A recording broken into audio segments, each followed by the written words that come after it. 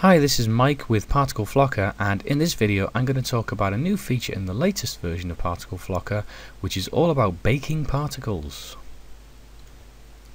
So the next time you download and install ParticleFlocker, any version beyond 1.4.6, you'll see a new menu in the ParticleFlocker window called Utilities, which has this Bake Particles drop down and 3 options for how to bake particles. Particle baking is essentially converting each particle into an object that can be used in some other way, such as a locator or a joint or just a transform. And this can be really useful if you want to export the data into something like a game engine as either a skinned mesh or as raw animation data. Okay, so in order to demonstrate this feature, I've got a simple test scene set up, which is just a single seek target moving around a circle and a big group of particles following them around. So let's say I'm happy with this simulation and I want to convert it into something that can be exported. The first step I'll need to do is to simply select the particles.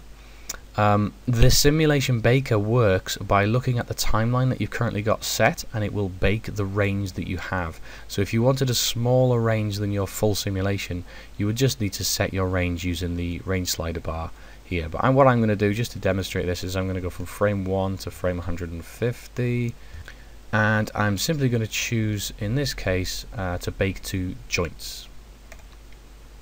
Now the process can be a little bit slow depending on how many frames you've got, but as you can see it's not ridiculous. In this case I've got 150 frames. It probably takes about 30 seconds to bake. So I'll just pause the video there and we'll continue once it's complete. Okay, so that bake is now finished, and what we have here is we have a group in our outliner which is actually positioned at the position of the particle node. Now in my case my particle node was actually placed slightly away from the particles. It really doesn't matter where you place this, it just means that that's where your origin will start.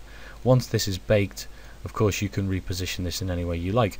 All of the subjoints, as you can see, have a keyframe for every frame, and if I scrub the slider you can see that those particles, those joints, will actually move in the same way that the particles will have done in the simulation.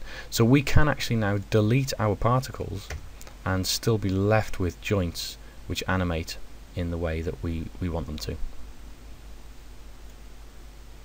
So other options within the bake are to bake to transforms, which will essentially create an empty group node for each particle, or locators, which is, as you can see here, I've done a bake using locators. It essentially is exactly the same as joints, it just changes the object to which it bakes as a convenience. So quite a simple addition, but I hope quite a useful one to certain people if you're interested in exporting your simulations, baked simulations, into a game engine such as Unity or Unreal. This could be very useful to you. Okay, that's it. Thanks for watching, and if you've got any questions, please send me an email or send me a message on the Facebook page. Thanks very much, and see you soon.